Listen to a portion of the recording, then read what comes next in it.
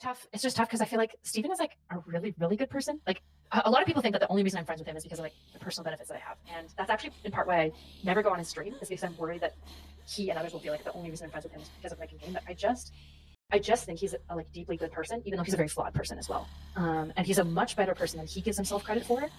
And it makes me sad because he'll just like take other people talking like pretty horribly about him, and he's like, I mean, yeah, I have lots of flaws, and he'll just like own it. And I'm like, bro, if you were literally anybody else who's more shitty than you would be like demanding that people like see your side more. I don't know. I just, maybe I'm biased, obviously, because he's a friend of mine, but I think he doesn't advocate for even how wonderful of a person he is. Like, I don't think most people, when I say good, I don't mean like no flaws. I don't mean perfect. I mean, there's lots of flaws, but there's like a striving and an intentionality to try to see like improvement there. And maybe he hasn't always been that way, but since I've been interacting, I see like this intentionality to try to take responsibility and like to try to self-improve. And like, goddamn, there's not a lot of people that are trying as hard as Steven is. And I don't know, I just really appreciate that about him and other people. Yeah, I think it's just, I struggle because good is vague. If you're going to ask me, like, is Steven kind? I would actually say, yeah, in a lot of ways he is. Like, that's an easy one for me to define, and like, know what examples of that would look like as someone who behaves like that. But I think, and it's not you, it's like, everyone does this, right? When they say, this is a good person, this is a bad person. And me over here, with my autism brain, is like, I don't know what this is. How does this live? I don't know. What is a good person? I'm confused. Yeah. I'd say, like, he's not very nice. He's an asshole. There's lots of flaws, but I do think he's good, like in a deep, well-rounded way.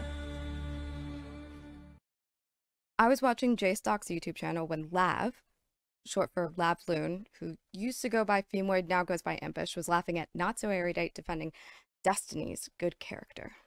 When he's like blind to his own flaws, I think he's really blind to it. I think what's unique about him as well is that like he's pretty open to hearing his flaws. He just needs to like hear it in the right way, which to be honest feels deeply, deeply human. I don't see him as painting himself as like just the victim in this situation, because his problem is that he's too accountable, right, Kyla? He's so charitable. He's too accountable. Loud. Okay, wait. That was that voice. Okay. Wait, look. Is that what I sound like? I'm on a panel with you later, but you are on my shit list too because you make false accusations against people. So like, I'm not very excited about dealing with you either, miss. Like, I do not make false accusations and I do not lie, Christ. right? Like, that is the one thing I will not do. I've never lied about There was a smear campaign against you.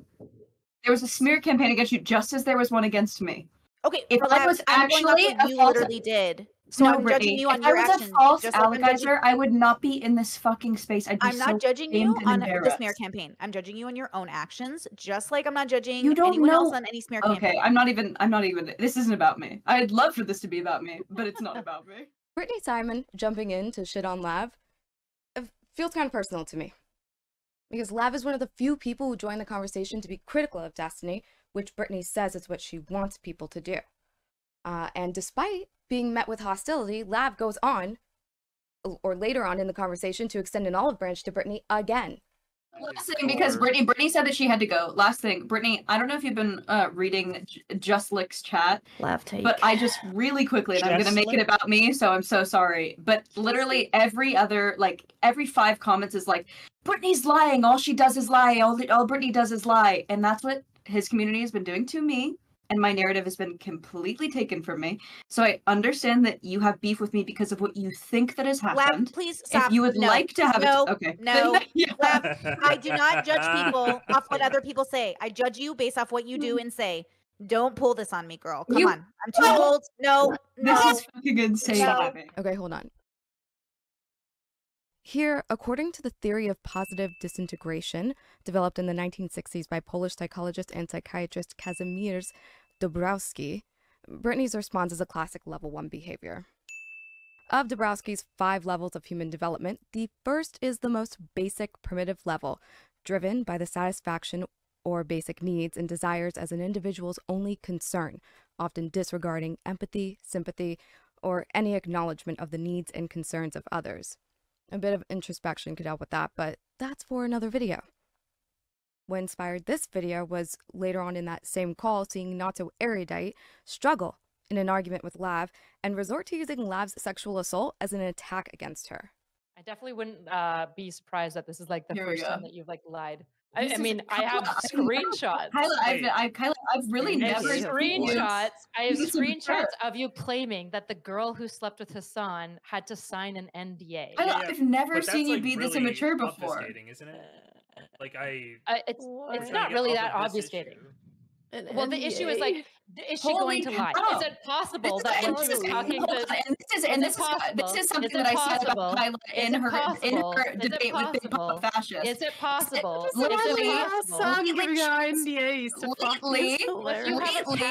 If you have a pattern of behavior of lying, if you have a pattern of behavior of lying about things like contracts, about lying about things like SA, let me say one more time. The reality is like, I'm willing to believe that you also lied about like some level of contract. One, I've never lied about sexual assault. Hold on, sorry. I really can't get past this. Sorry, Nick. I'm gonna let you finish. Love you, boo. But I really just gotta hit one thing really quick. Is that another thing is that Kyla, when you come up here and then you virtue signal to Destiny's audience that already are fucking losing favor with you because you're boring and annoying, to virtue signal and be like, you lied about sexual assault when you don't know the story, you don't know me, and you only see like a propagandized version of information spread at me, that's fucking disgusting. And you want to talk about being like a pick-me and being a feminist? Don't you call yourself a feminist and you're saying that I'm lying about a sexual assault that I've been very, very open with, the fact that I have very mixed feelings about, and the fact that I don't really know how to respond to it or what if it is assault or if I would call it that. I think that is very disingenuous and very disgusting, frankly. It feels like the fight should end there, but, you know, notsoErudite does not accept that she's wrong. Even at the thought that she might be wrong, we have to really wait over and consider that she could be right. It's just frustrating. It's frustrating to see people do this. And I understand most people who are in the middle of a debate, they're very slow to consider the idea that they are incorrect, which is why Erudite and her husband Nick later on interrogate Lav on her inconsistency in describing her sexual assault, just so that they can prove that she's a liar. How do you know that I lied about my sexual assault? I mean, all you guys do. I didn't say that you lied about your sexual assault. I said you've gone back and forth about your sexual assault. No, you said that I lied about my sexual assault literally in this call. Okay, the situation about like pushing towards your. You said that it was SA, now it isn't, then it was. You went back and forth about that situation. Then you, yes.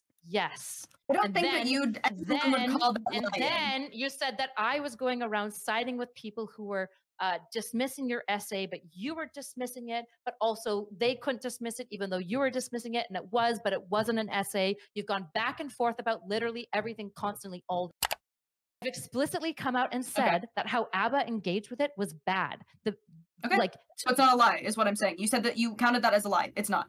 And then another thing is that me talking about back and forth, and you say that I'm siding with people who are denying your SA. I have not said that. Since Nick has talked to me about that, I have not said that because it's been cleared up. So that's not a lie. I just simply I see it differently now.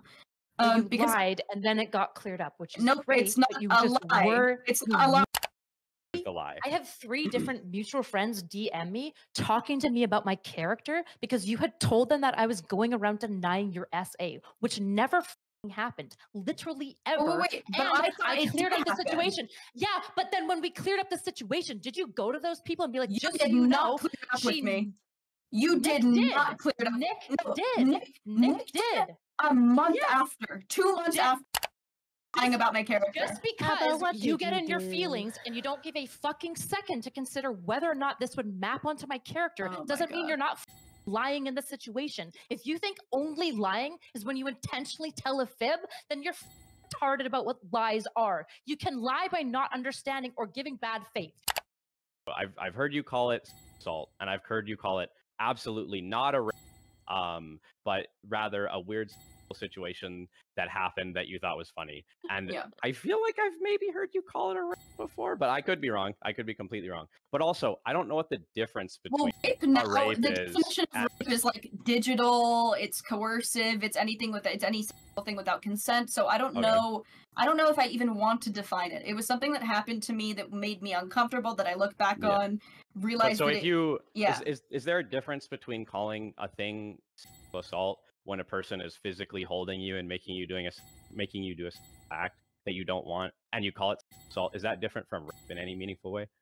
Yeah, assault's not. I don't know. Could it possibly not be rape if someone is holding you down and making you do a act that you don't want, but you will call it a sexual assault. Is there any way that that is not also at all? But so the situation with Gabriel Gundacker, you'd say that it wasn't a rape, but it was a sexual assault. Is that correct? I don't fucking know what it was. Okay.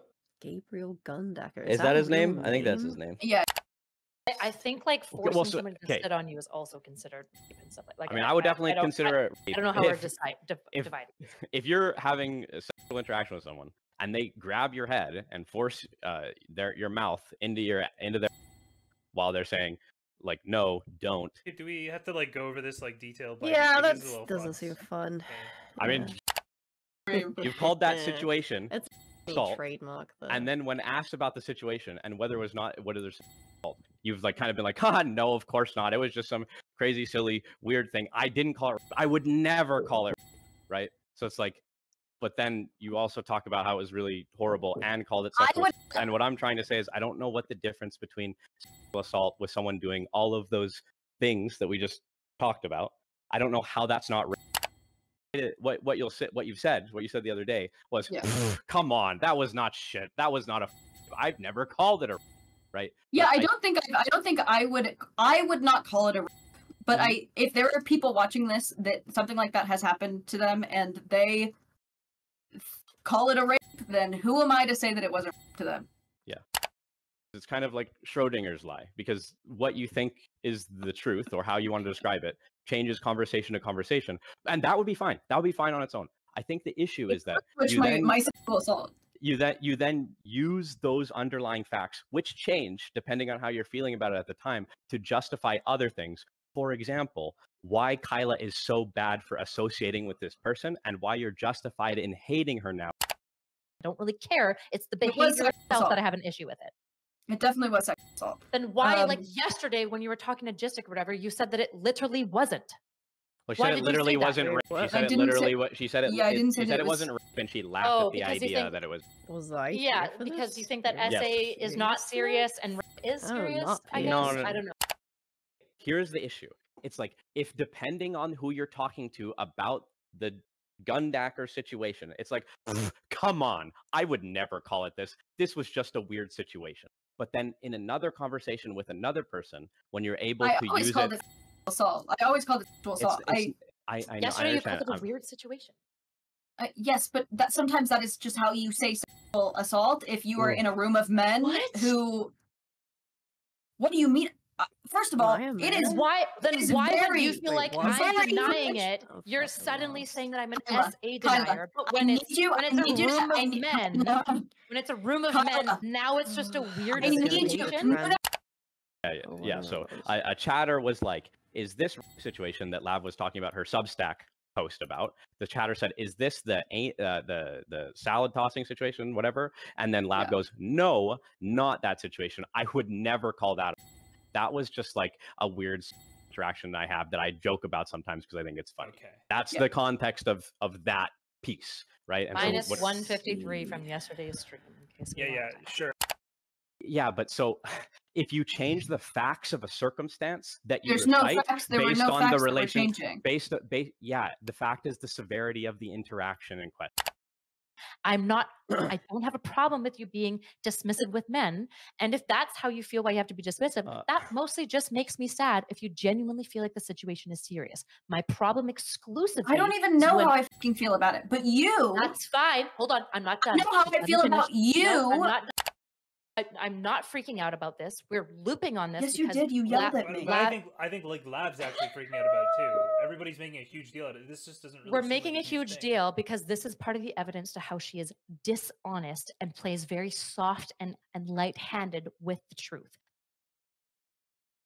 When they realized how off this was, because other people on the call were bringing it up, notsoErudite then blamed Lav for her essay even being a topic that they're discussing now, which is just wrong.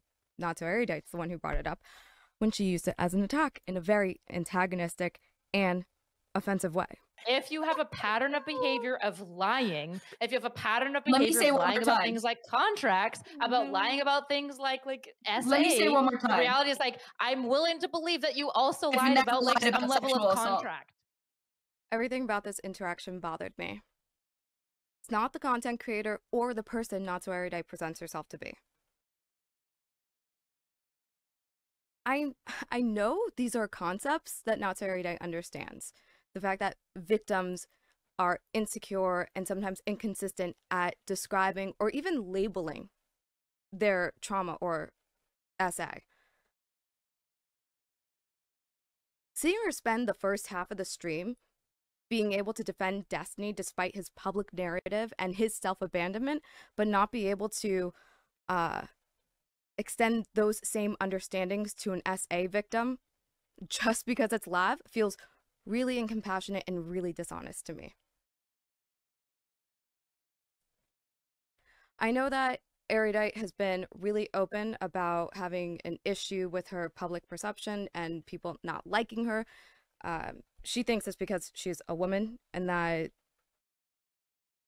essentially sexism is the reason why people don't like disagreeableness coming from her. And I had to sit on this. I had to think about this. Because, like, I do hate women. But this isn't sexism or misogyny making me feel off about Kyla.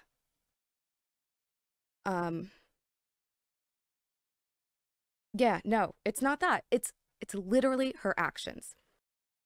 It's how she behaves. It's the things that she says. Something about notsoErudite is just not so authentic. Which of your thoughts and things that you say are you? And maybe so you can not utilize the rest, or maybe so that you can correct the rest, because they're not representative of yourself as an integrated being. They don't take everything into account. My sense has been that you can tell when you're saying something that's not authentic by feeling out whether or not it makes you weak or strong. Now, you know, sometimes when you're conversing with people, you can say something that embarrasses yourself. Now, Nietzsche said, for example, everyone has perjured themselves at least once in the attempt to maintain their good name. Something like that. It's not an exact quote, but I've got the gist of it right. So maybe you're saying things to impress someone, or you're saying things to remain part of your political group or your social group or whatever, or maybe you have attributes, personal attributes that might be positive that you're ashamed of, and so you're not going to speak about them. So there's a falseness about your self-representation. Watch for 2 weeks and see. Make a rule that if you start to say something and it makes you feel weak, it's hard to describe exactly what that means. To me, what it means is that I can feel things coming apart sort of in my midsection, so I think it's an autonomic phenomena. And the subjective sense is of falsehood. It's like I've just stepped off the solid ground and onto something that doesn't support me well, and it feels like a self-betrayal. So that's existential inauthenticity. You can feel it right away. And then the rule is, shut up if that happens. Stop talking. And then feel around and see if you can find some words that you can say in that situation that don't produce that sensation. And it's like, you see this played out in different forms of drama. So it's not all that obvious why a cliche is a bad thing, but a cliche is a bad thing in the same way that being possessed by the dead is a bad thing. It's like a cliche isn't you. It's something else. It's like the crowd. It's like the other. It's not living. It has nothing to do with you. And part of the reason that students use cliches is because it's easier than using your own genuine creative formulation. So you can just default to cliche use, but there's something more insidious than that, is that if you write an essay that's nothing but a string of cliches, and you get criticized, then you're not being criticized. What's being criticized is the cliches, and you can hide behind that, and the part of you that's wise but treacherous thinks, well, the criticism doesn't really apply to me because, you know, I didn't really say what I thought.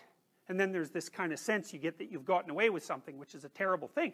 So when I read undergraduate essays, what I see very frequently is, especially the first essay, it's just nothing but cliches. It's awful. It's dull. You can hardly stand reading it because there's nothing in it that's gripping or alive. And then maybe the second essay, you can see there's a layer of cliche, and then now and then the person will be brave enough to poke up a thought of their own. It'll just sort of poke up somewhere maybe in 3 pages in. It's like this little green shoot that's barely alive. And the person is brave enough to pop it up in the hope that, you know, maybe it won't get walloped down with a sledgehammer. And so one of the things I try to do is to point that out. It's like, look, you know, this is something, there's a real thought here. It's a real original thought. It's something that you have the right to, because it's derived from your own experience and your own knowledge. And you formulated it in an original and compelling way.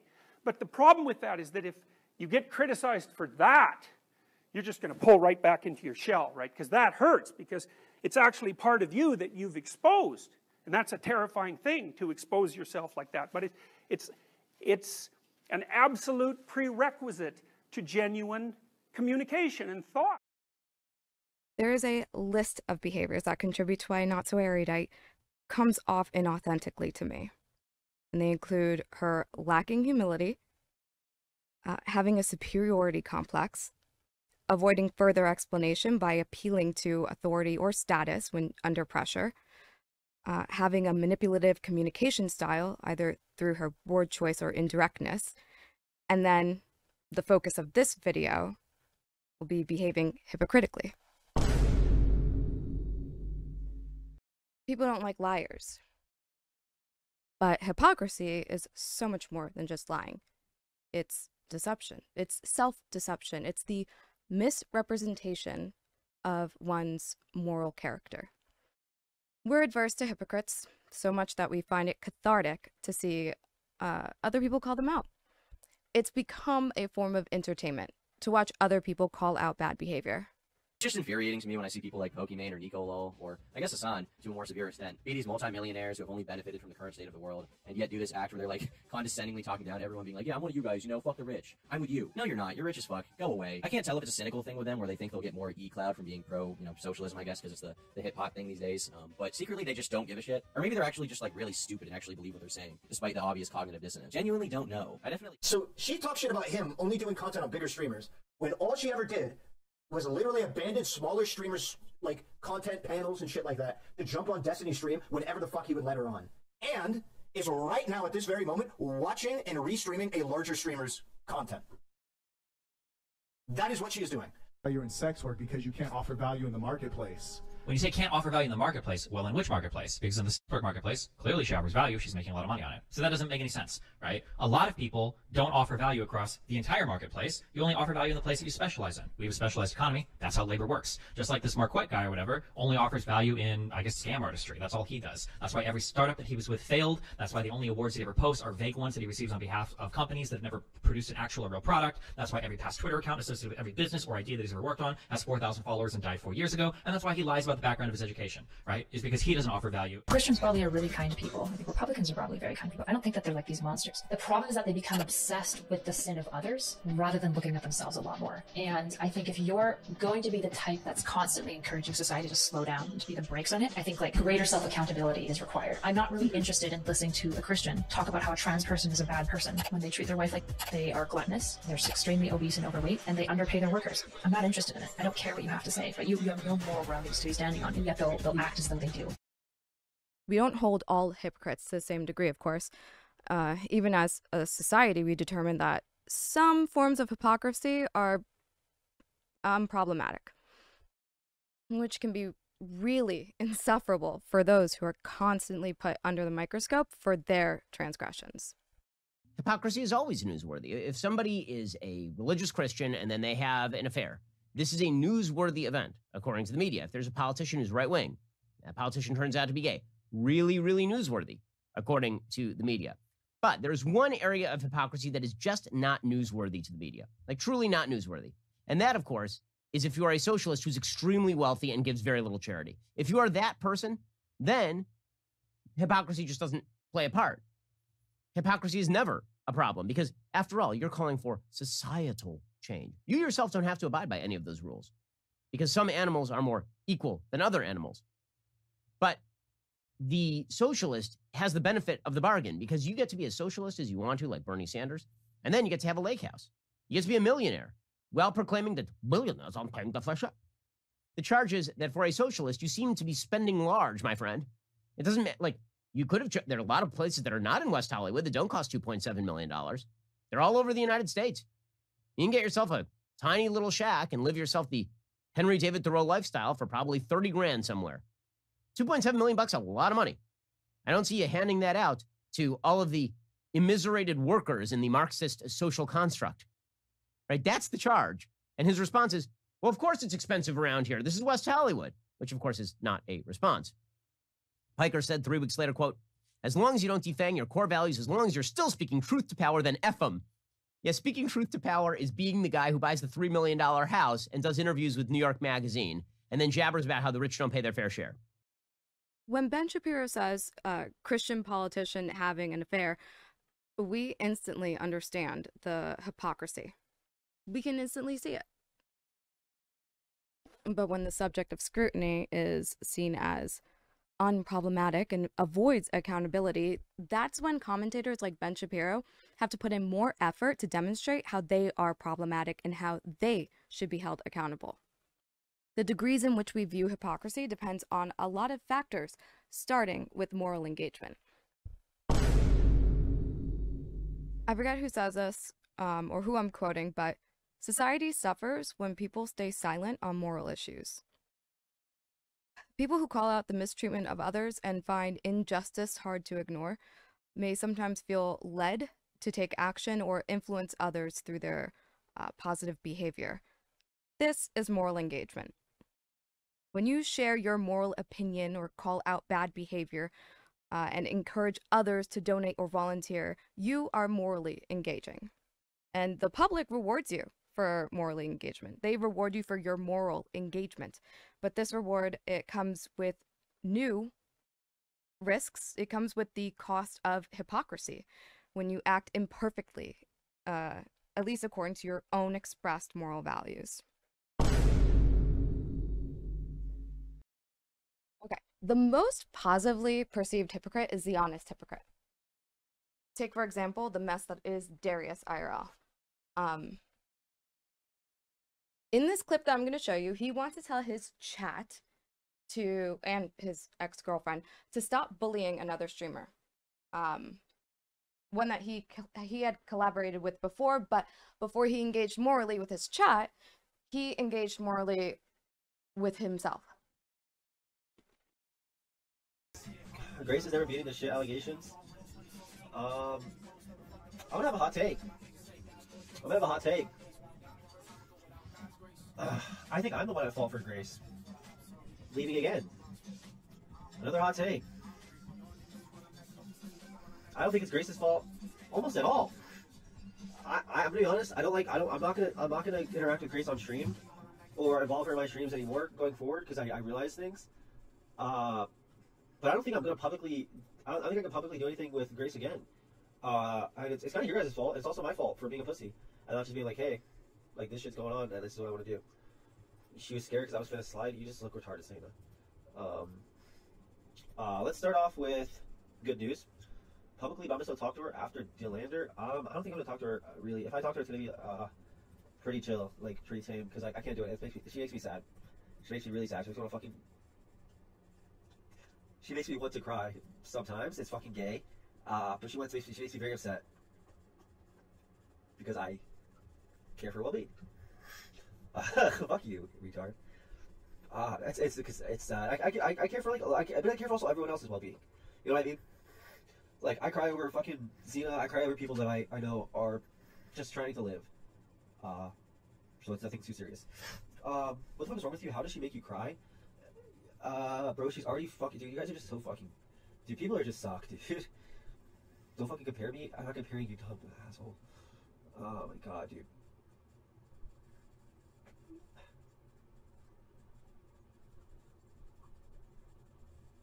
Oh, there's something I fucking. I can't even get my camera off, bro. Where the fuck is it on my thing? Thank you.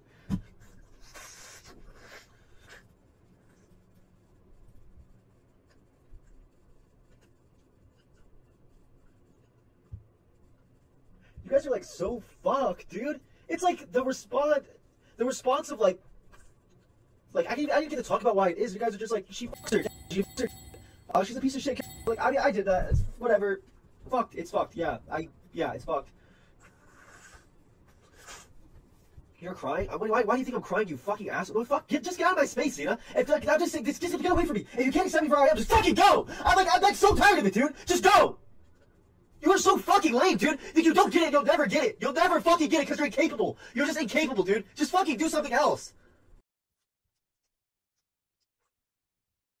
Grace doesn't do herself any favors. Yes, I get it. Grace doesn't do anything to help her situation at all in any way, shape, or form. She doesn't want help. She doesn't care. She doesn't live her life. She wants to do whatever. I genuinely do get it. I get it and I understand that. I genuinely do get it. I genuinely do get it. I genuinely do get it. But why just bully? Why just sit there and just bully somebody just like for free? Like no one's there to even like. Look, I'm gonna read your messages out loud because I'm just tired of it, dude. Like I'm not gonna let you use shit against me either. Just fuck off. That's why I didn't want to fucking pick up the fucking PS5, because you're not gonna sit there and just use it against me, dude. Like, it's just actually fucked! You're just a fuck bee! Just get the fuck out! There are several reasons Darius's hypocrisy can be publicly perceived with minimal negative judgment. He is engaging in pro-social behavior at a cost to himself by trying to prevent the excessive bullying of another streamer. He does not misrepresent his flawed character or hide the fact that he also engaged in the bullying of this streamer. And he expresses the emotional cost of violating these morals to urge others how to engage. Darius is not a perfect person, and he's not going to start being a perfect person now, which is most likely why he doesn't engage morally very often. But you know who does?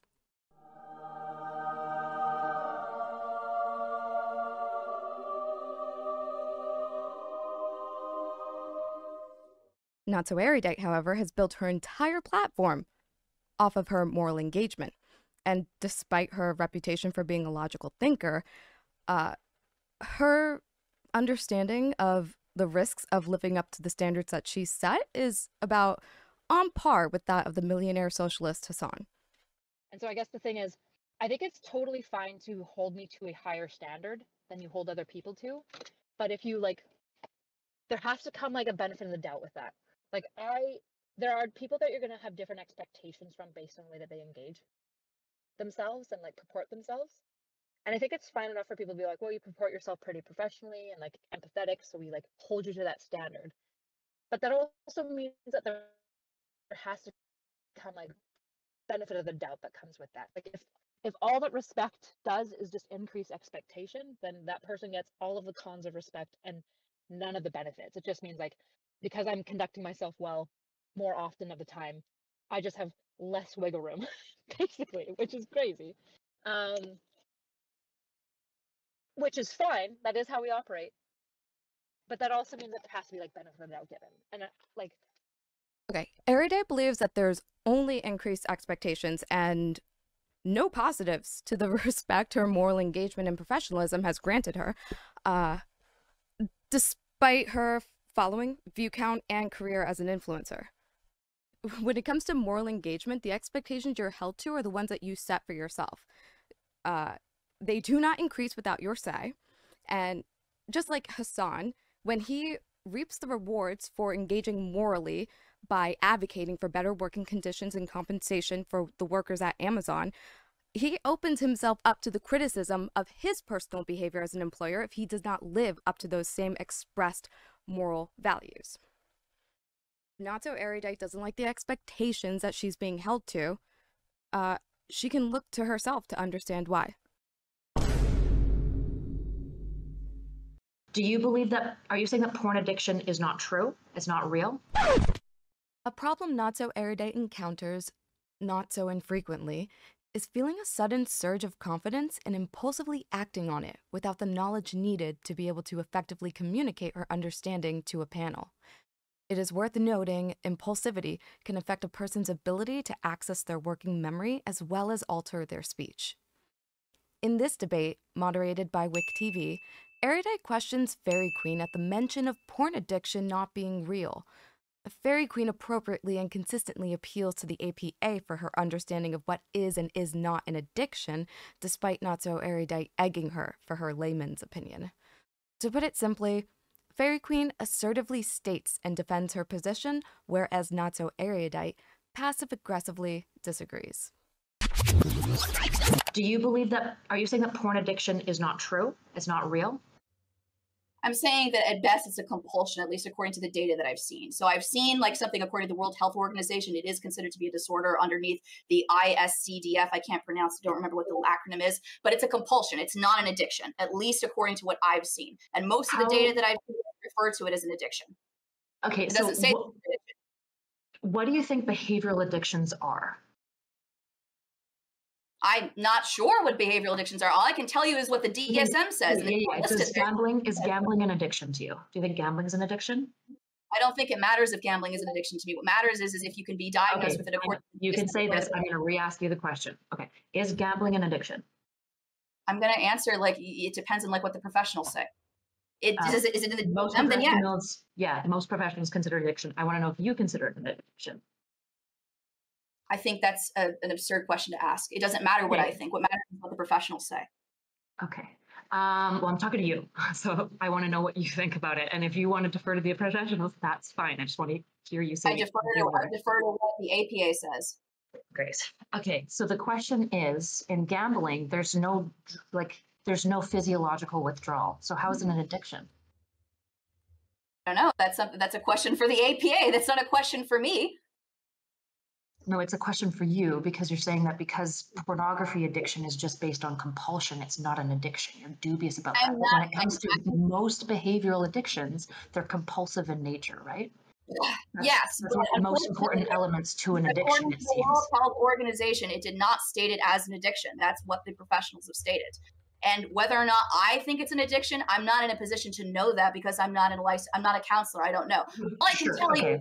Do you think that there's mixed data on this? Do you think some professionals might argue that it is an addiction, that there's sex addictions and stuff like that? I would agree that there are some. However, they haven't made it into the DSM and they haven't been accepted for years. And I would also believe that behavioral addictions are accepted for years. If you look at the DSM, you typically have behavioral specifiers that you can add to this thing. So I'm going to explain something to you now super calmly, if you can let me. notsoErudite is not so coherent right now.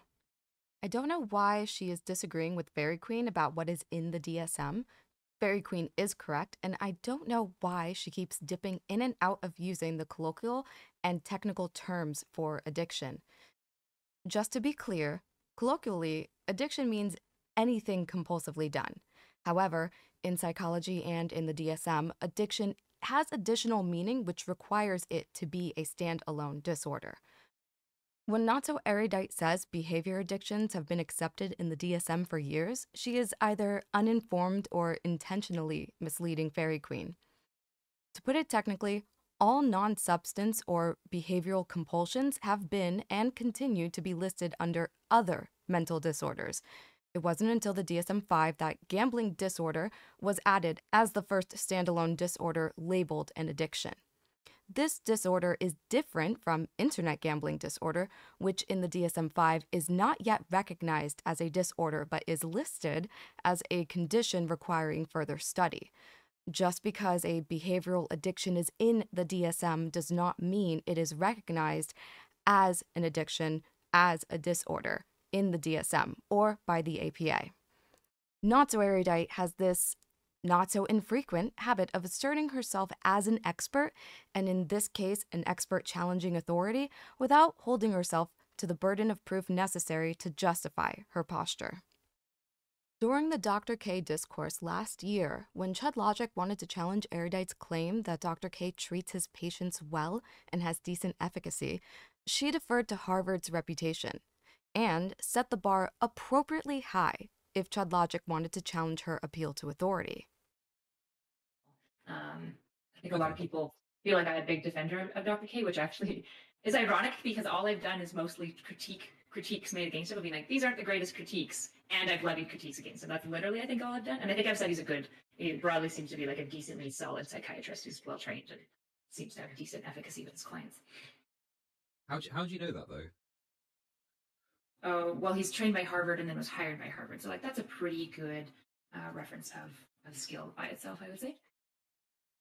I just wonder if that's because you seem to suggest that you've got some insight into how he treats his clients. No, I would say how he treats his clients broadly. I would say, like, if Harvard has somebody hired to be training their future doctors, I would presume that they've vetted him quite well to ensure that he treats his clients well and has decent efficacy and ethical practice with his clients. Oh, okay. I just that's just a standard of Harvard, I expect, right? And like maybe we can call Harvard into question then, but it's like, okay, well now we're like calling all of Harvard into question, which we could do. It's just that's a much larger claim. You need a lot more evidence to prove that, you know? Sure. It just yeah, it just seems like there's a lot of faith being put in just the reputation of Harvard. I mean, what vetting would they do? I mean, you know, I'm not trying to say like Dr. K bad in terms of his private practice. I'm putting that to one side, but I just feel like appealing to Harvard just because it's Harvard and saying, well, you know, they're a good university, they're going to do the vetting. Like, do you have any insight into like how they vet people or anything along those lines? I don't personally, but I don't work for Harvard Medicine, right? It's a bit of that like wanting to broadly trust authorities, and like I'm all for also questioning the authorities. It's just like that becomes a pretty extraordinary claim, and so like with extraordinary claims, you just need extraordinary evidence. So if that evidence comes out that like Dr. K is a terrible practitioner, Harvard is actively hiring people without vetting them well, all this stuff, like if all this comes out, like that's really important to come out. I'm not opposed to that. It's just you need a large portion of evidence to prove that, because there is kind of this historical precedent of Harvard being an Ivy League, high tier, high level of empiricism hospital and education center. Institutions that are trustworthy and trusted strengthen democracy. Anyone who supports democracy would not encourage a layperson to question their trust in institutions without reason. Let's see if notsoErudite holds herself to her own standards. Or if she, I don't know, just starts talking about addiction in technical terms, as if displaying her collegiate knowledge of the physiological effects of addiction is proof enough to appeal to her over the APA. So it's really important to understand that tegmental activation is important for any sort of compulsive type behavior. So tegmental activation occurs in OCD, and it also occurs in all forms of addiction, which means that all forms of addiction, substance and behavioral, have a compulsive element to it. This is why when like addicts say something, for example, like I couldn't not use, it's not impulsive, it's compulsive. It's like an itch they can't not scratch, right? And it seems to be the case that there's tegmental activation with things like porn and sex addiction, gambling addiction as well, because for us to understand how behaviors can be addicting, it can't just be based off of physiological withdrawal, and the compulsive model is one of the most dominant leading models because it has neuroscientific evidence for it. So just to be clear, I really don't want like people walking away with this thinking porn addiction isn't real. It seems like it is, but it's not. notsoErudite is not so effective when she passive-aggressively disagrees with Fairy Queen. She should be able to assertively state her belief without challenging the knowledge or confidence Fairy Queen has in hers. If Erudite's goal is to have the panelists and audience walk away from the stream with a better understanding of what an addiction is in contrast to the DSM, she needed to explain how a disorder gets included in the DSM, not how addiction works. In order for a disorder to be included in the DSM, it must be peer-reviewed with empirical backing without much open controversy. Just because a disorder is not currently in the DSM does not mean it was never or can never be listed as a disorder. At the time the DSM-4 was finalized, there was some controversy and not enough research done into gambling, and thus it remained a compulsive behavior that is captured by other disorders. With more research and expert consensus, when they configured the DSM-5, gambling became the first non-substance addiction to be included as a disorder. With this knowledge and understanding, notsoErudite could then explain to Fairy Queen that since the DSM-5 was published, further research has shown less controversy and more support in viewing porn addiction as a standalone disorder, and that these are strong indications that it will be included as such in the DSM-6. Unfortunately, notsoErudite postures herself over others as an expert with the tone and smugness, suggesting they do so as well, without any of the merit. The social reward that you get for holding chud logic to your professional standards in debate when challenging institutions, you yourself are held to. So when you fail to justify why Fairy Queen should deviate from the APA, you look like a hypocrite.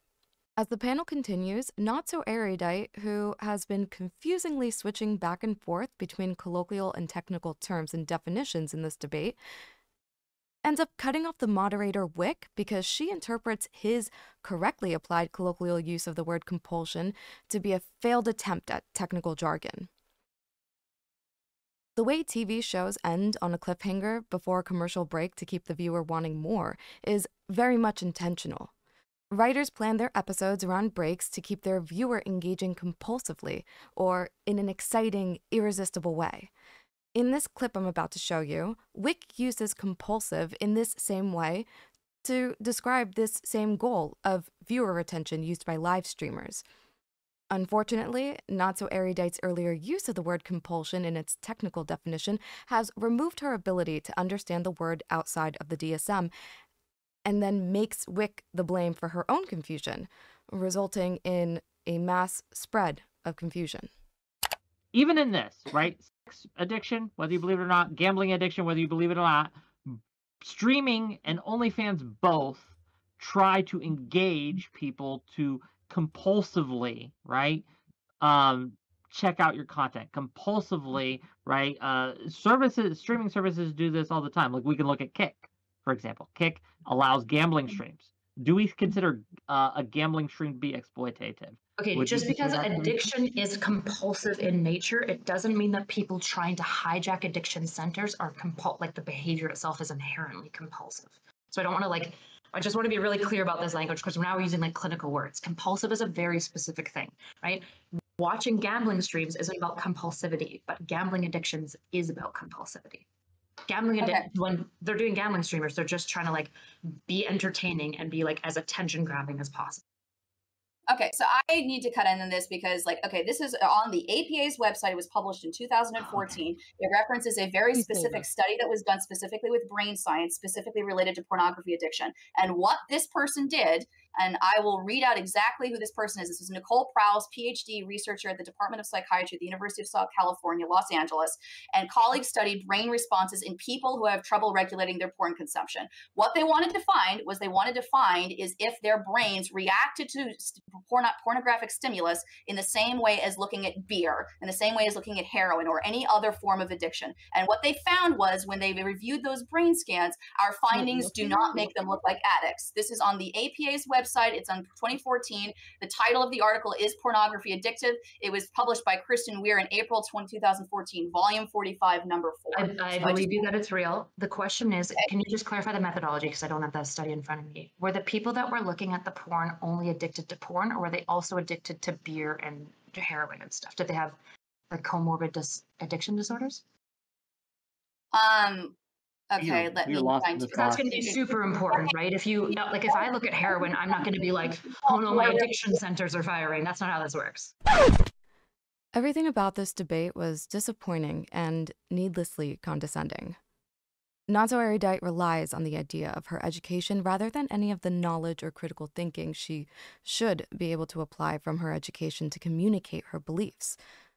There's no reason Erudite should be impulsively grasping at ways to persuade Fairy Queen to disregard a study cited by the APA to explain why porn addiction is not listed as a disorder in the DSM-5. notsoErudite is disagreeable here to a fault. She uses indirectness and unqualified appeals against authority to get Fairy Queen to consider the DSM could be wrong in a way that undermines the APA. A competent, knowledgeable person would not want to convince someone to disregard the APA simply to suit their position in a debate. There is a coherent, informative approach notsoErudite could have taken in this disagreement that I previously laid out, but unfortunately, Erudite is entirely debate-brained. Also worth noting, in the recent weeks, since I have been vocal about my concerns with notsoErudite dismissing criticism, she has since stated on JStock's stream that she apologized to Fairy Queen for this debate. Zero comment or acknowledgement has been made as to what she did wrong, so I really can't understand or say what Erudite has taken away from this performance, but that is her choice to make. Unfortunately for her, private apologies do not do much to absolve public hypocritical behavior.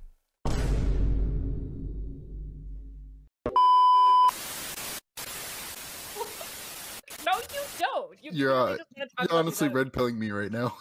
Hey, no, but seriously though, Swallow it. It's better. Let me add one extra thing really quick. It's also stop making up new words and try to use the pre-existing ones that everybody has in their mind. Like when you talk to conservatives about shit, stop trying to throw in all this technical language. Use what they understand. And I'm going to say this straight. The left is just smarter than the right. The right is just more dumb. They just are. So stop trying to make them learn new to even come to the table and cater them to them a little bit. They need it. Here's the thing about the black pill. If there is one man who is an exception to the rule, he's short, unattractive, and pulls women just fine, then your whole rule is broken. Because if he can do that consistently, it means whatever he's doing, somebody else can replicate. And if he can do it, you can do it. The black pill is a generalization that says women are shallow and will always pick the most attractive men if given the choice. They blame women's liberation for putting women in a position of making choices and then view their own lack of success in being chosen as a life sentence of involuntary celibacy. Here's the thing about the black pill.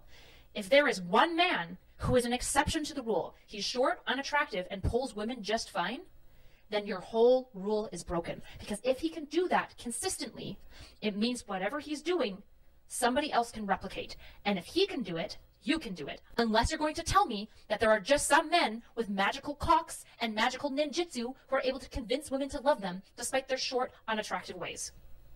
You are wrong ontologically. The black pill is ontologically false. It is insane at every single level. It is so insanely false. What notsoErudite's arguing is a straw man of the black pill. She's arguing against the specific proposition that all relationships are chosen by women solely on physical appearance.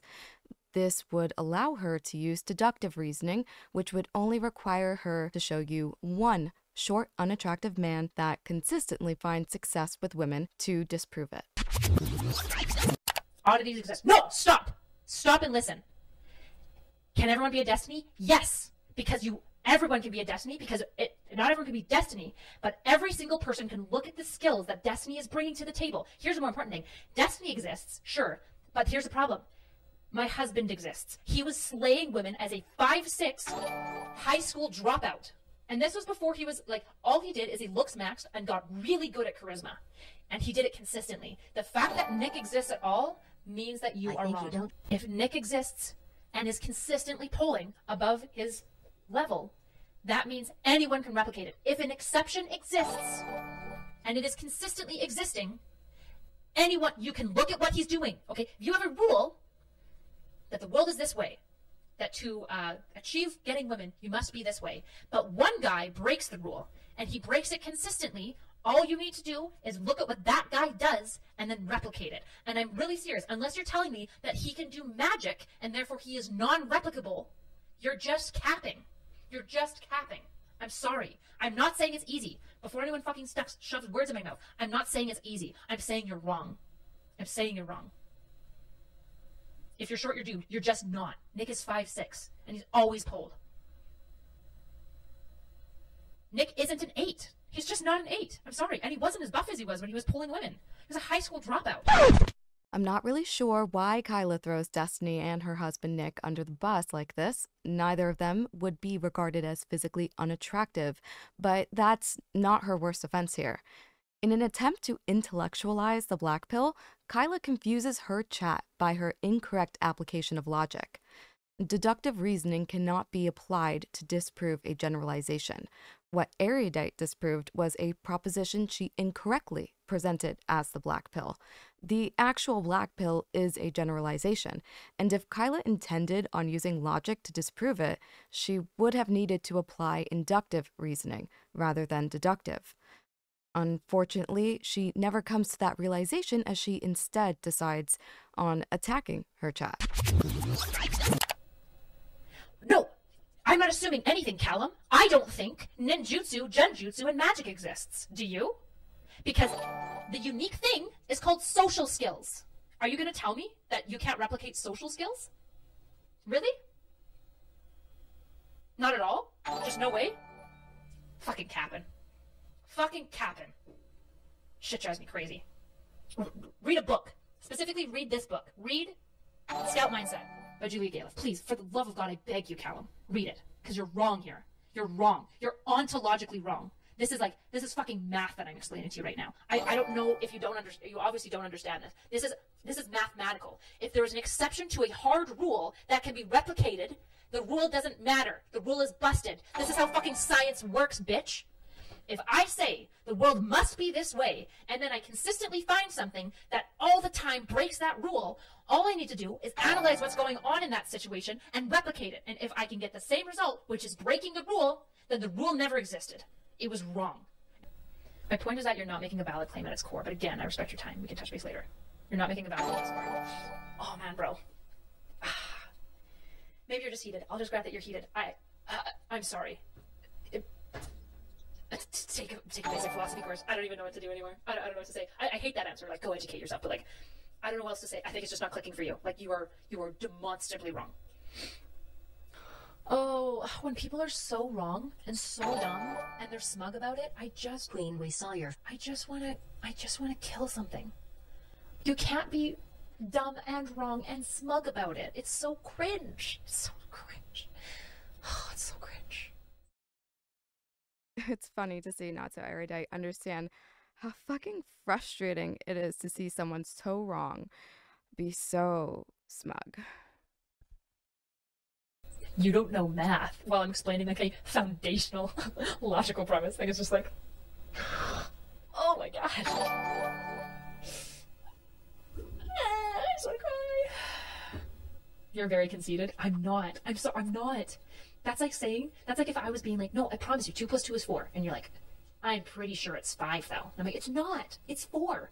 And you're like, God, why would you get so angry at me? It's obviously 5. And I'm like, it's not. And then I like explain, I'm like, the reason it's not 5 is because here, count. Okay, so when you have 1 and then another 1, so that's 2, and then you count 2 more. And then you add 2, right? So 1, 2, and then you add 2 more, 3, 4, and then you put those together, and that equals 4. And you're like, I'm just not getting it. It's pretty stupid of you to say. And I'm like, no, you're stupid. At some point, I get to call you stupid, okay? That doesn't make me conceited, just because you don't understand that 2 + 2 = 4, not 5. Here's the shit. If I take the time to patiently explain a concept to you, like 18 times in a row, and you're like, well, she's conceited because she's not acknowledging that she could be wrong. It's like, why would I? 2 + 2 is 4. Why would I acknowledge that I'm wrong? That I could be wrong? What do you mean? Do you want me to say, okay, yes, theoretically in some other multiverse, it could exist that numbers exist in a different way that we can't even conceive of. And in that multiverse that exists, 2 + 2 could theoretically equal 5. I don't know how. I don't know why. I don't know in what way that would ever work. But it's possible that there are things outside my imagination. It's like, is that what I have to say to you? She's wrong. Cope. Good job, JL.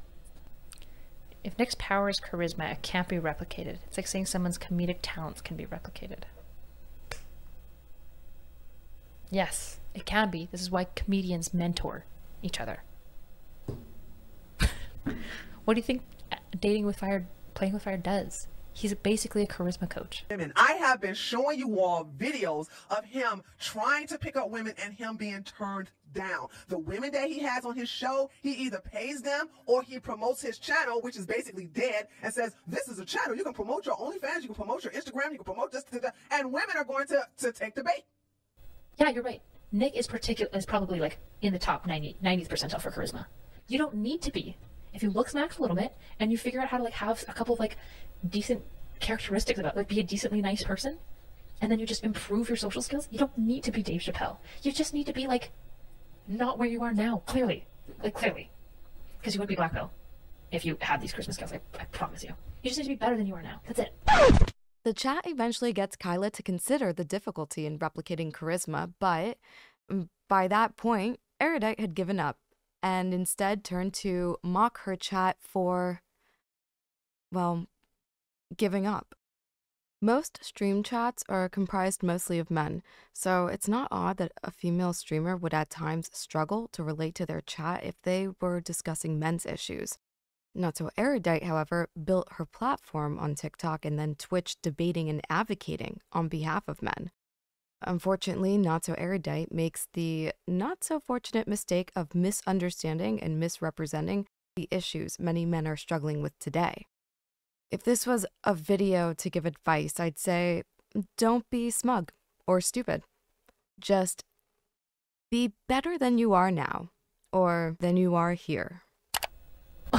This is rich. Okay, now that I've dismantled all of your arguments, the best you have now is This is rich. I'm not black pill. I'm not black pill, but I don't think social skills could be taught. Okay. I don't know, man. I guess if you think it's that hard, life sucks and then you die. Like, if you're desperately dedicated to just convincing yourself that life sucks and there's no hope for you, okay. I'm not gonna fight for you. You don't want it. But if you ever do change your mind, you know where I am. Now you're all too scared to say what you're thinking. You're a victim. Fuck that. I cancel culture. Don't listen to these bitches. Watch. I can handle vultures. It's not what you said. It's not even your position. It's the way you are saying it. As I said, if you said Max, I think you have a serious problem here. I'm worried about you.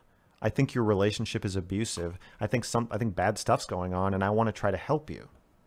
I don't want to help you, though. That's not my goal. I know. But do you see how you're now changing the subject? But if we go back to the subject we were just talking about, you can see how... No, the difference is you engage... Can you guys just shut the fuck up and stop interrupting me? I literally can't... No, I don't want to do this anymore. I can't talk about this with... I need Erudite. I need you to leave, or I need you to let me finish talking when I'm talking. Mr. Girl and Destiny, who we'll refer to as Max and Steven, had interesting conversations to observe from a distance. A lot of people believed Steven's goals in these conversations was simply to farm people like Max because they make for good content. At the time, Steven wanted to develop more as a person, and that drive for autonomous growth can come with an appreciation for others who look to be on similar but unique paths. Steven would describe these people as interesting, others describe them as mentally ill. Earlier, I mentioned Dabrowski's theory of positive disintegration for the level memes, but there is something to the theory that can explain why people like Max and others with mental illness are so interesting. Over the decades, psychologists have studied human development and identified traits, like intensity, that can often be indicators of a personality disorder and linked those to the potential for higher advancement in human development. The most interesting people are intense. They have a gift, a drive, an overexcitement that can't be plagiarized, and when paired with intelligence and creativity, they create the cliches that inauthentic people latch onto and hide behind. Max, despite how I personally feel about him, was a very interesting and authentic person. In this stream, he is aiming to resolve interpersonal conflict between him and Steven regarding how Steven had been speaking publicly about Max's relationship with his girlfriend Shaylin. I personally view Max and Shaylin's relationship as mutually emotionally abusive. But most of the internet at this time regarded Max to be the only, or at least the more, abusive one of the two because of the provocative content he put out, giving insight to the private, intimate arguments they would have. Max and Steven agreed for notsoErudite to moderate their conversation, but after about an hour, Max starts to vocalize his concern that notsoErudite is not so neutral. I need you to stop. So just to be clear, none of this is like on me. So I'd appreciate like this like No, hard I'm boundary to just talking. not I come want down you on to me. shut the fuck up. I want Right, you but the both to problem, shut Max, the fuck is that up. you're talking about I want 70% of the time in any No, time it's, you're in a that's not even one-to-one. true. Yes, yes. This one-to-one dialogue you've had Okay. with Steven, you have unequivocally talked I the understand. most. I understand. I want to finish saying what I'm saying, and then you can respond. Does that work for you? Can you say it in 2 sentences? Probably not. Can you try? Say it in 2 sentences. I'll try. But I need you guys to both let me finish what I'm saying. Because the tag team dynamic is really fucking irritating. I've been very, very neutral almost the whole time. I just said that I don't think that's true. So saying the opposite of what I said is not really an argument. I understand you don't. Nobody thinks they're tag teaming somebody. I know you don't think you're doing that. That's just what I think.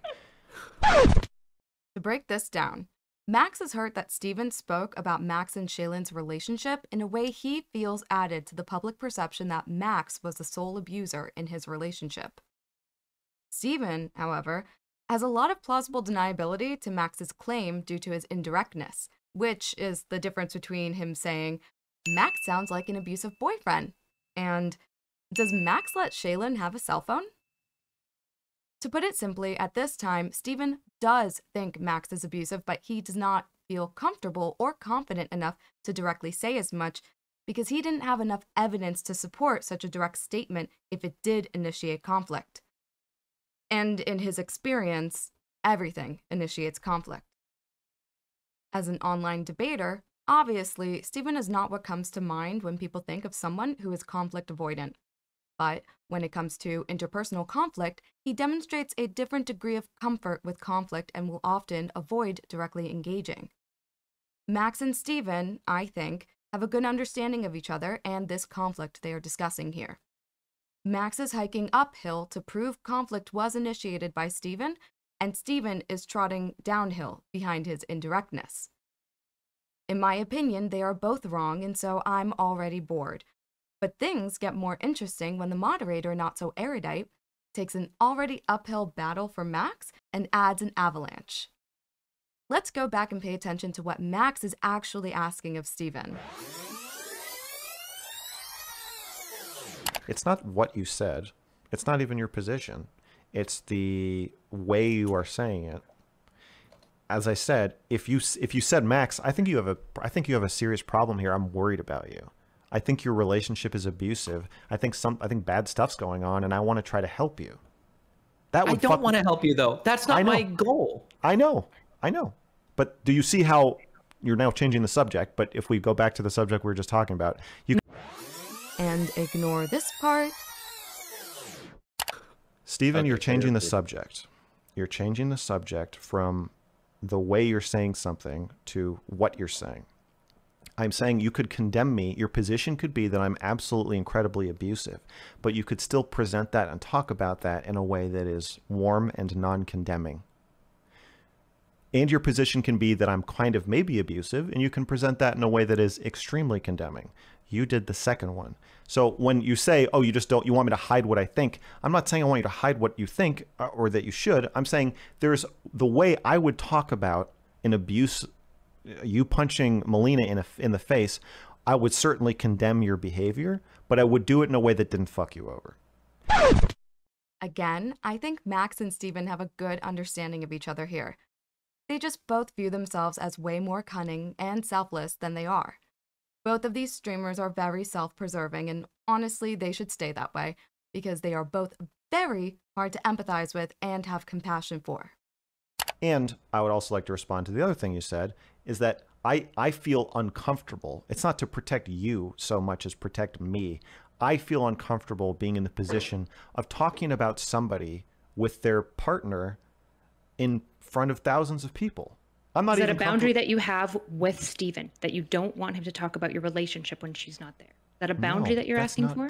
No. So I'm why not are you asking for a comparing boundary. your interpersonal style to his? Again, this is the tag team thing. Stephen said, wait. No, I'm asking you. Yes, no, I want to explain why I said that, because now you're asking me why I'm saying it. Stephen said that if he applies the same logic that I used with the kid gloves thing, then it implies it's a horrible thing for me to say, I don't want to talk about you with your wife behind your back. And I'm saying, no, those are different, and I want to explain why they're different. The reason is I'm not saying that there's some terrible thing that would come out about you or that she would say something terrible about you. I'm saying that it is I feel like inherently fucks you over the fact that I'm talking about you with your partner in public when you're not there to represent yourself. I don't feel comfortable doing that because I think it's wrong. But you, asshole, Stephen, want to interview Shaylin about a conversation where you're going to fuck me. And you're going to fuck me in the interview with her. You're going to do the same fucking underhanded, cold thing and try to make me look as bad as possible. Okay. And you're Do you going think to... you're interpersonally better at relations than Stephen is? Do you think your interpersonal style, the boundaries, the way that you try to protect the people that you love is overall better than Stephen's? Anyone else reading way too deep into Max and Stephen testing each other's friendship with how much they can pry through conversations with the other's partners that could reveal very one-sidedly unflattering ideas about their friend, you know, if those conversations were to be had with no empathic concern for the subject of scrutiny? Me neither. I was literally on the same page as notsoErudite, just thinking, if I wanted to moderate and keep this conversation fair and on track, right now would be the perfect time to cut off Max and ask if he thinks he's better than Steven at friendships. Okay, hold on. Let me not be so indirect. Keep in mind that at this time in Steven's career, he is on a building friendships arc, almost initiated by notsoErudite. So the idea that she would even weight a question that implies Steven is good at maintaining friendships is just willful ignorance. But Max engages with her question nonetheless and manages to entirely avoid the bait of comparing his ability to Steven's. That does not, however, stop notsoErudite from continuing to dismiss Max's concerns while Steven gleefully plays video games.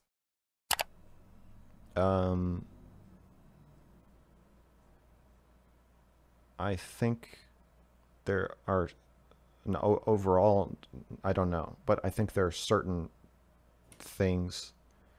It's not even better. It's just what works better for me. Like if you don't like certain things or you don't want certain things, then the way you live is better for you. But then why don't you just tell Steven what your boundaries are, and then Steven gets to decide whether or not he's willing to work within those. I did. I set a boundary. I said I said Shaylin is not going to come on stream. I'm not going to have her on stream. Right? I never tried to pull her off or anything. you know, me saying she's not going to come on stream, and I want to protect her from the chat. If 5 minutes later you say, "Is it true that you don't let her have a phone?" I don't know if that is totally respecting my boundary. I think that you kind of fucked me over a little bit. Unrelated. Did he respect your You may think it's completely unrelated, but I don't think it is. Did he respect your boundary? An effective mediator who is interested in Steven maintaining his friendship would not add to his indirectness by speaking and objecting on his behalf. Avoiding being clear and direct with Max is what has gotten Steven in this situation. And the way notsoErudite jumps to aid him makes that indirectness feel more aggressive. notsoErudite feels like an attack dog, but she's not. She's just very aware of how uncomfortable accountability is and doing a really good job of trying to help Steven avoid it. Did he respect your You may think it's completely unrelated, but I don't think it is. Did he respect your boundary about not bringing Shaylin on stream? Is that correct? Okay, if I ask my coworker in No, the answer office, the question. Don't weasel out. Answer the question. I already said no. It's not respecting my boundary. No. How not? I'm explaining it. Yeah, I'm going to lead this conversation now because you're being a baby. So I'm going to help you out here. So tell us now why that wasn't respecting your boundary. Your boundary was Shaylin can't come on stream. Isn't it true that little kids insult each other by calling each other So are younger you than they telling me that you stated a boundary and behind the boundary was a second secret one that you didn't tell him about and No. Steven actually crossed this one? Well, he didn't cross the boundary that you He did. stated. If He you did. wanted a different boundary, you should have said it. I didn't say he crossed it. I said he didn't respect it. What's the difference? I'll tell you. If I ask a coworker on a date and she says no, and I say, "Oh, okay, well, I accept your answer is no." And then I go to the lounge and I say, "Sarah's pussy stanks," as loud as I can. While I would be technically not crossing her boundary, not forcing her to go on a date with me, I'm not exactly respecting it either. They're wholly different boundaries. The first boundary is I don't want to go on a date with you. And then there's a lot of social convention boundaries as well. For example, typically when people say, no, I don't want to go on a date with you, while that's unrelated to what you stated, most people also don't want people making loud, negative comments about their genitals in public. There's also another boundary that's crossing. They're different boundaries. Well, they're different boundaries. Okay, do you so understand that?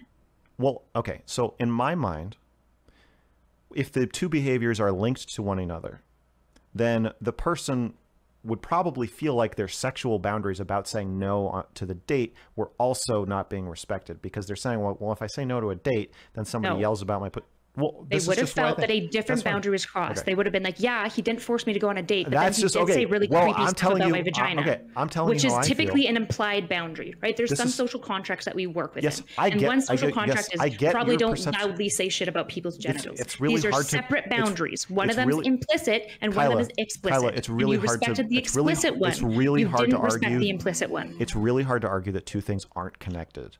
So you can just say that I'm wrong for connecting them, but that is how I feel. I'm not saying that they're unrelated. I'm saying they're two separate boundaries. And what you're saying to Steven is this was my boundary and you didn't respect it. But he did. He didn't respect your implicit boundary that was connected to that. I know. We both are clear on where the other person is, and I have no further comment about this.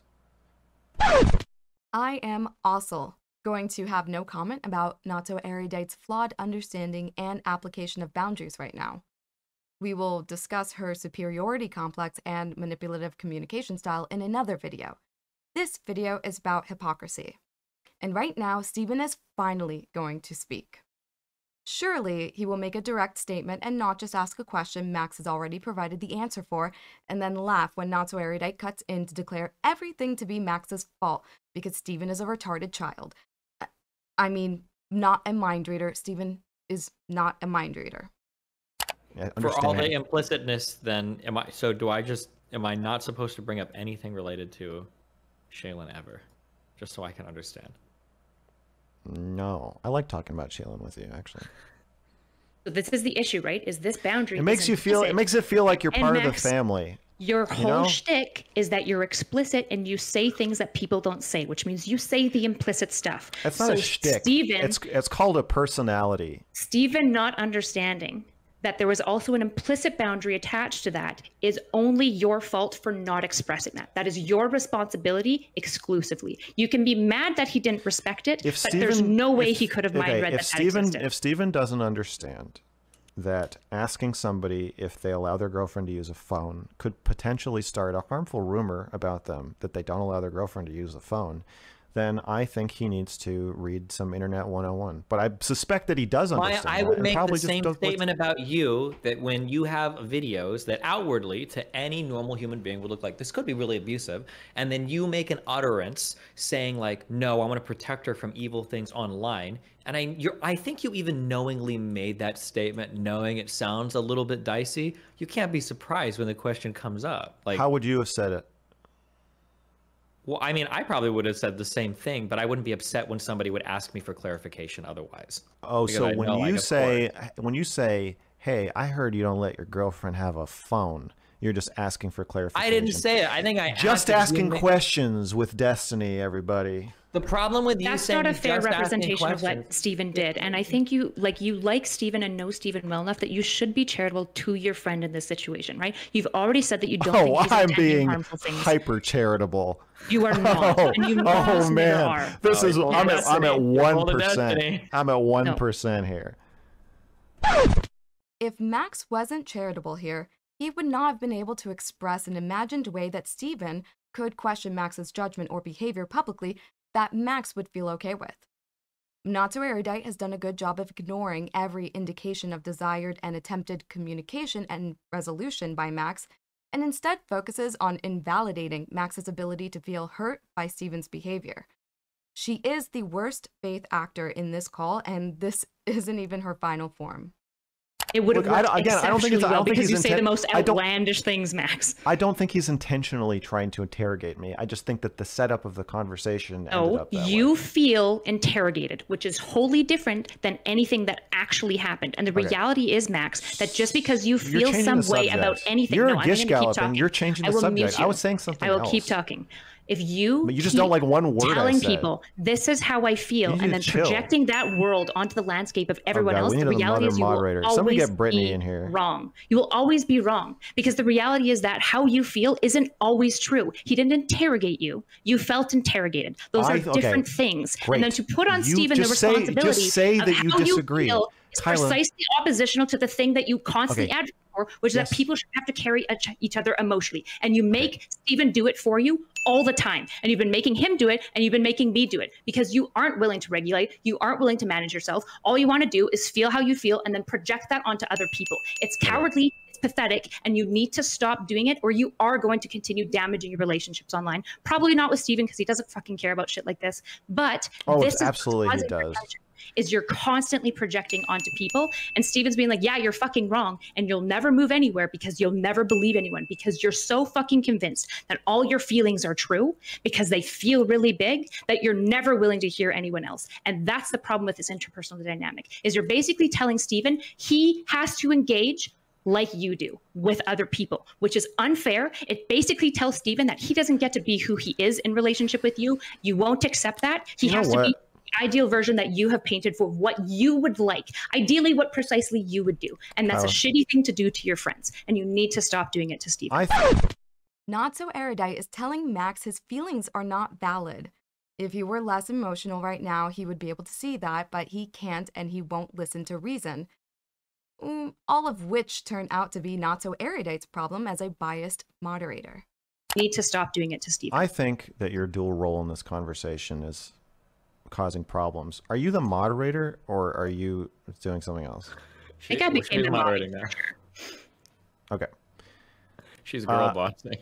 Yeah, sorry. I feel like if you want the power to ask questions and stop us from interrupting each other and stuff, I feel like you should not.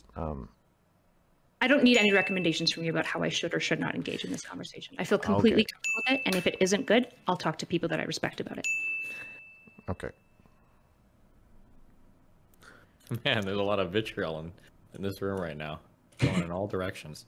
Well, none is coming from me actually because I'm chill. You guys, Of course, yes. you guys are both Yes. something else. Notice how I say that I'm chill even though I'm not, but then it like puts it in the viewer's mind that I am, and now you can. I did notice that. And thank you because for I said pointing in it the out. most chill way, yeah. Thank you for pointing it out. Yeah. So. notsoErudite emotionally responds to Max's reasonable request for unbiased moderation by refusing to consider his concerns or change her behavior. It isn't until Stephen indirectly criticizes notsoErudite by mocking her failed attempt to present herself as emotionally regulated and in control that she decides to take a step back.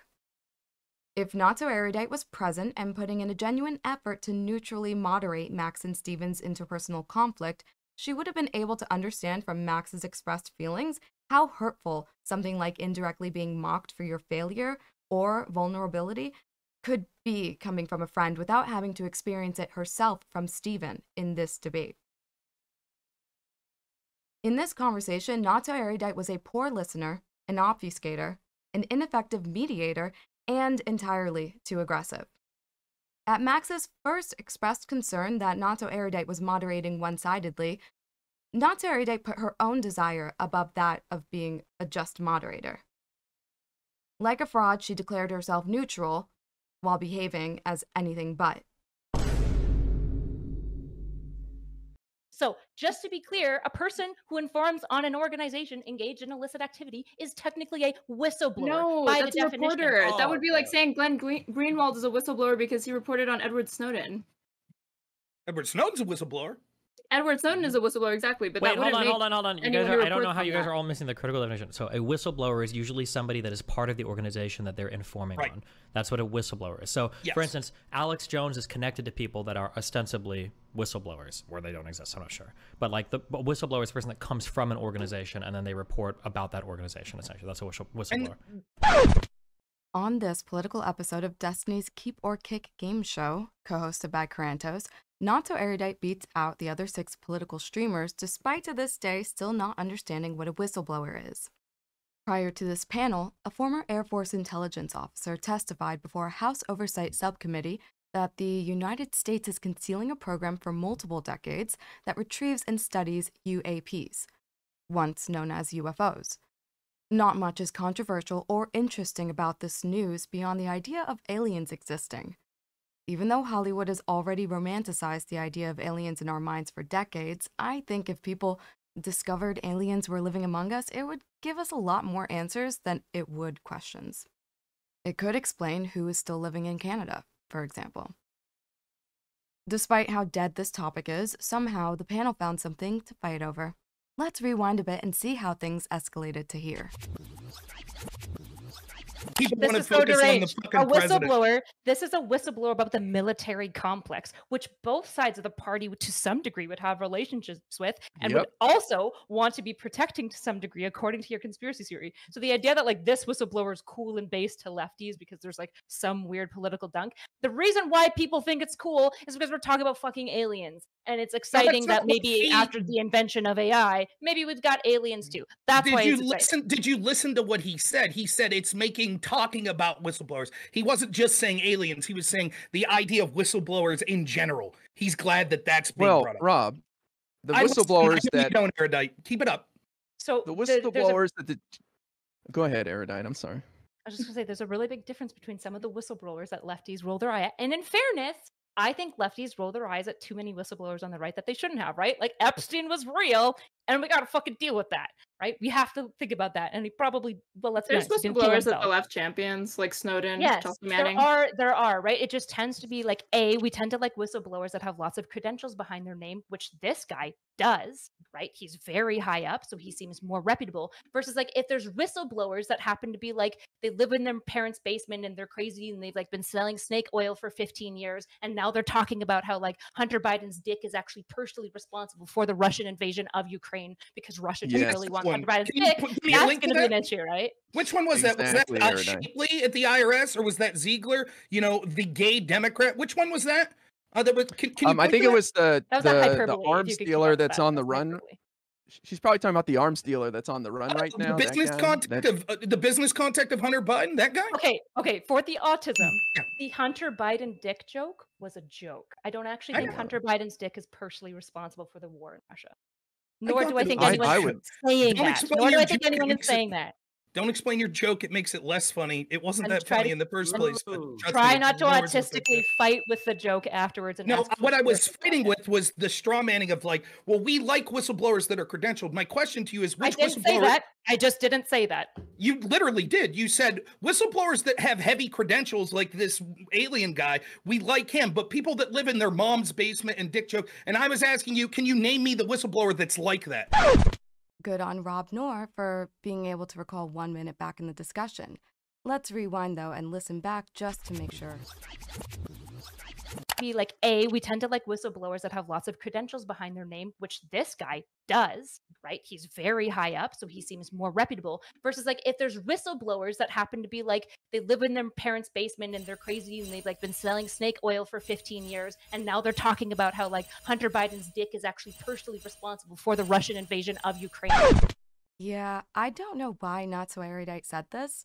It doesn't exactly make sense. The image of an unemployed whistleblower or a scam artist whistleblower, unless the scammer is outing themselves.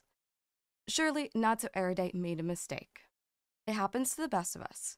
There are a couple solid progressive political content creators on the panel, so I'm sure one of them will help or bail her out. You literally did. You said whistleblowers that have heavy credentials, like this alien guy, we like him. But people that live in their mom's basement and dick joke. And I was asking you, can you name me the whistleblower that's like that? Name me the whistleblower that you think is uncredentialed. That's what I was getting to. To be honest, I'm not super in on all of your right-wing whistleblowers, so I'm sure that among the be a people left that wing. you're going to list, Oh, I am. I'm Give sure I me can a find left-wing one. whistleblower. Go ahead. Name me the one you're referring. You're clearly referring to some whistleblowers are just uncredible. I'm just asking you for an example. Give me an example. He's probably talking about Gall Okay. Luft, the guy Alex who's Jones the is a much less He's not a credible whistleblower. whistleblower. Yes, he is. How's he a whistleblower? Okay, never mind. I'm Really Important was about to bail notsoErudite out, but instead she names Alex Jones, who is neither living in his parents' basement or a whistleblower. Okay, he's a whistleblower in the fact that he is like most dominant for spreading conspiracy theories and talking about them. In fact, he was charged for spreading the conspiracy theory about Sandy Hook. And I would say in general, even though he was right about Epstein, and it's a little weird to think about Alex Jones being right about some of these things, he's also been really fucking wrong about a lot of things that he's been whistleblowing on, like the Sandy Hook case that's getting him. I don't think that's a whistleblower. With the word whistleblower here. Why would Alex I don't Jones be a think that's- whistleblower? He's just a conspiracy theorist. What are you talking about? Okay. Whistleblowers are specific. No, what do you mean? What is like? How is Alex Jones a Wait, hold on, whistleblower? Rob. Hold on, Rob. You're right. Argue your point. How is Alex Jones a whistleblower? Go ahead. Okay, here, I'll give you an example of a basement dwelling instead, so we can like Yes, get I'm off the Googling. autism. Get in Wikipedia. Here we go. The Discord leaker in the Air Force was literally a basement dweller. It was just some random Okay, fuck. cool, but how is Alex Jones a whistleblower? Okay, Alex Jones claimed tons of his info came from inside sources. That doesn't make him a whistleblower. That's not a whistleblower. That just makes he's a conspiracy theorist. That means he asserted something without evidence. It's cool. Like, but Holy shit. why would Because he be his a sources, whistleblower? Let's say according to him, his sources came from inside the government. I'm sorry. And why are would we you take actually- Alex Jones at his word? Why? Okay. First of all, Aaron, keep up. I'm not taking Matt as word. I think he's a whistleblower in the fact that he's making up conspiracy theories and he tries to portray Okay, himself that's as a no, whistleblower. exactly. He He's does making both up of these- conspiracy theories. He doesn't. You don't need to call him a whistleblower. You can just get rid of that part. Okay, we're doing word games. Do you agree Yeah. that Alex Jones is a credible source of information from inside the government, Aaron? Do you think that Alex Jones is a good source? No. Do you think that he has popularized lots of inside source conspiracies from within the government on his show? I'm going to answer yes all these questions that still won't make him a whistleblower. What has he blown the whistle on? Right, what you're describing, Erudite's a reporter, right? Reporters listen to whistleblowers and then say someone from inside the government, that might be a whistleblower, told me. I'm going to talk about, I'm going to broaden it to the fact that, you know what? Lefties in general don't listen to anyone who popularizes ideas that spread all over. So just to be clear, a person who informs on an organization engaged in illicit activity is technically a whistleblower. No, by that's the a definition. reporter. That would be like saying Glenn Greenwald is a whistleblower because he reported on Edward Snowden. Edward Snowden's a whistleblower. Edward Snowden is a whistleblower, exactly. But Wait, that hold wouldn't on. You guys I don't know how you guys are all missing the critical definition. So a whistleblower is usually somebody that is part of the organization that they're informing on. That's what a whistleblower is. So, for instance, Alex Jones is connected to people that are ostensibly whistleblowers, or they don't exist, I'm not sure. But like the whistleblower is a person that comes from an organization and then they report about that organization, essentially. That's a whistleblower. Not only is Alex Jones not a whistleblower, he also isn't who anyone should credit for breaking the sex trafficking story surrounding Jeffrey Epstein. According to Reddit historians, despite Alex Jones's claims of discussing Epstein since 2008, the furthest back he can be cited mentioning Epstein was January 2nd, 2015, where Jones misspoke Epstein's name while reading a story in the news stating the U.S. District Court in southern Florida ordered to strike rape accusations made against Britain's Prince Andrew from court records. There are several investigative journalists and police officers regarded as contributing to unraveling the truth around Epstein, none of which are named Alex Jones. Straderade and Rob Noor are correct here. Alex Jones, even if he was reporting on information given to him from government employees, would still not be regarded as a whistleblower. He would be someone reporting on information released from a whistleblower. There is no broader definition Erudite can defer to in order to save face and avoid admitting she doesn't know what she is talking about. Everyone on the panel except for notsoErudite understands this. Yet, for some reason, Destiny implies all of the panel is missing the part where a whistleblower is someone from within the organization they are informing on. It's just Erudite, Stephen. But maybe if it comes gently from you, without singling her out, she'll be more receptive to it. I see what we're doing. And there are legal protections for that legal definition of if you're in the FBI and blow the whistle. Nonetheless, let me white knight and save Erudite and go over. You don't need to. Actually, you don't need to. I'm going to use the word. I'm going to use the word. Hold on. I'm going to bypass the autism. I'm going to use the word blah, blah, blee, blah to reference people who popularize ideas that you don't have to do that. You just don't have to call Alex Jones a whistleblower. I don't care. I don't care about your autism. I'm going to use the word blah, blah, blee, blah. Just concede on it. Just concede on that point. He's not a whistleblower. I literally am. I don't care. You lost that argument. No big deal. It's not big in the grand scheme of things. Hold on. Yes. Hold on. Okay, keep digging the hole. I'm cool with it. Hold on. He's not a whistleblower. Can we go back to the actual point of the conversation? That's what we were trying to do. Thank you for admitting that after 5 minutes wasting our time. It's starting to seem like the heated debate isn't really the cause of rigidity for notsoErudite, because there were several moments at which she could have backed off, either by letting I'm really important respond to Rob initially, after he had mentioned several times that he knew of all of the whistleblowers. She could have allowed Straderade to correct her, understanding that they are both progressives if being corrected by Rob is less palatable. Or she could have taken Destiny's helping hand at his interjection to declare everyone to be wrong. notsoErudite was not looking for a way out. Despite everyone on the panel trying to help or trying to correct her, she instead decided to talk down to everyone in a child's voice, declaring, blah, blah, blee, blah, to be the resolution to the conflict of what is a whistleblower.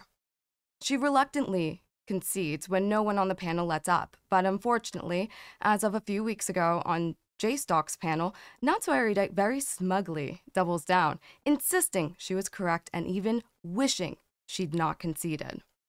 Recalling some things I've thought in the past, it wasn't that I thought you were better than people, but sometimes when I'd criticize you, like one of the things that really frustrated me sometimes when I'd watch you is you would be wrong about something and you wouldn't move past it like in a debate. And the one that comes to mind is the kick or keep with the whistleblower comment, where Hey, but I was right. Holy shit, I looked it up afterward. I was literally fucking right. I'm so mad. Holy shit. So what was the argument again? We don't have to fight about this. It's gonna derail. It's been a long time. I can't remember all the details. Maybe about Alex Jones. I know Alex Jones came up. I don't know if he was the start of it. Yeah, I think you were saying that Alex Jones was a whistleblower. Yeah. And then everyone got like really intense about like what a whistleblower is. But then I looked up the definition after like with my chat and I was like, oh, wait. It doesn't have to just be an employee. Like Edward Snowden is a whistleblower. Like it can be an internal, but it can also be like WikiLeaks people are often also considered whistleblowers, even though they're not like an internal worker. I don't know. Correct. You do not know. That is literally the only correct thing you've said. A whistleblower is a person who exposes misconduct occurring within their organization. WikiLeaks is not a person, so it is not a whistleblower. The legal protections sought out by WikiLeaks are similar to the protections online publishers like Instagram, Facebook, and X have through Section 230. If whistleblowers want the ability to self-publish digitally, their protections under the law have to be considered applicable to WikiLeaks. As for Edward Snowden, I don't know why notsoErudite mentions him. Snowden was a contract government employee. He is definitionally considered a whistleblower, but specific to U.S. laws does not qualify for whistleblower protections. notsoErudite joined to talk about how she handles criticism, and she has once again proved that she just simply doesn't. 5 months have passed and she still believes Alex Jones is a whistleblower, and imagines her biggest issue has to do with what fights she takes, and the idea that she is just wrong, I don't think has occurred to her. Not even when her mistake is the topic of conversation. Not like an internal worker. I don't know. It's Okay. really pedantic. It's really pedantic. All right, that's I would agree. I fine. can get super pedantic. Absolutely. Yeah. I can get super pedantic about stuff. Yeah, it was stuff like that. I think I can't think of another one off the top of my head. So Yeah, it's like figuring out which bullets you need to like. I think a big issue for me in debate, for example, is learning which battles to have. Like whistleblower isn't the battle I need to have. That's stupid. Like just be like, okay, well, whatever we want to call it, and move on with my life, rather than being like, no, it is this thing. So yeah, I'd agree.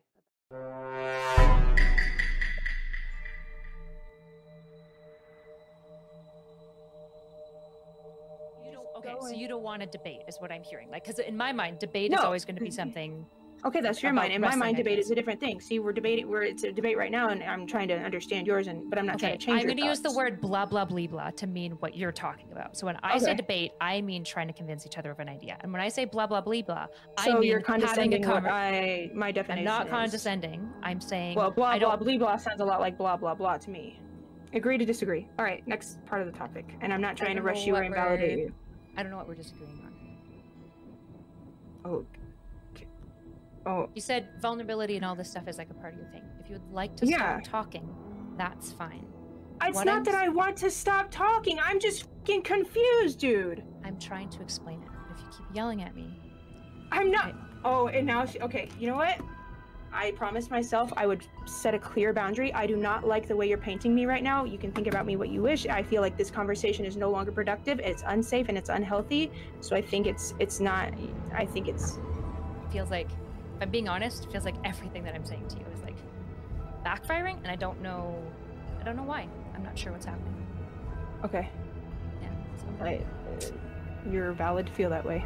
I was really hoping not. Fuck. From the very beginning, I was like, oh, she feels a little bit kind of like Max Lavlooney, but I hope not. I'm just gonna give her the benefit of the doubt. I'm so mad. Those types like piss me off a lot. Whew. Okay. that Why do you hate me so much? Why do you hate me so much? Well, there's I don't something about your understand. personality that is deeply unsettling because I think that you are never you. I think that you are always someone else, and it's very hard to read. And that, I mean, that directly is at odds with my trauma that is constantly trying to sift through everyone to make sure that I'm safe. So, I the think reason that, you don't like me is that you can't see me very well? well, no, I don't think that you're Why a very would that lead genuine to like person. compassion? No, I don't think that you're a Okay. genuine person, so you scare me. Laugh wants you to drop you're some like a- slurs, then she you're might like believe you're uncanny- you're like If I drop like uncanny 3 valley. N-words, would that do it for you? No, you're like uncanny valley of people to me. Okay, interesting. Are you talking about Kyla or Cherry? I don't think they'll come on at the same time. Or I don't think Erudite will. Erudite's already said she doesn't want to talk about this publicly. Yeah. I don't even think Erudite would come on to talk about it publicly, even if Cherry was not there. No. I think I have no idea if this is true. I have asked her little to nothing because I am horrible at keeping secrets. Yeah, and don't I'm worry just about it, going Wolfgang. to- I literally asked her directly, and she said no. Sorry, Yeah, well, when but I not said I think she wouldn't come on, I meant no, she won't come on. She's literally told me she won't come on. Well, but not just that too. I'm pretty sure that she has an interest. I don't know. This has not been told to me. It's just knowing Kyla, the little that I know, is that she probably would like to have an interest on preserving or salvaging however little of this bridge is left, even if it's like a smidge. And I'm sure that her coming on and talking about it would absolutely douse it, just because of Well, how I think volatile the she- situation is. I think she also knows that Cherry has had a very hard few months, and I don't think she wants to like add on to a potential dog pile or like what an online drama could mean for Cherry. Yeah, if I made that sound like Kyla didn't want to come on because she like was scared or something, it was literally she was like, I don't think this is healthy and I don't want to do this publicly. Sure. Which is completely reasonable. It is reasonable, but in its own, it is also condescending, which, Well, you know, she she's the didn't. queen Sorry, of, so. she did not say that to anyone else. She said that to me personally, and probably wouldn't have wanted it even said here. So I might have fucked up by even saying that. I just meant she was You're concerned. disgusting. She was concerned that this could work out badly. I don't even think like I told her like yeah, fuck. Like, in fact, like one of the things Nick and I have worked on in our relationship is things like shielding him from like my feelings. Like if I'm getting like annoyed at him for like not very good reasons, we've like talked about like how it's valuable sometimes to be like not showing people you're annoyed if you recognize that it's like not the best reason to be annoyed and stuff. So when people are saying like I'm fake, it makes me wonder if they're just seeing like the fact that I'm trying to be kind. Like I guess I've had a hard time like mapping onto like what it specifically would be, other than, to be honest, me wondering if people have watched my content.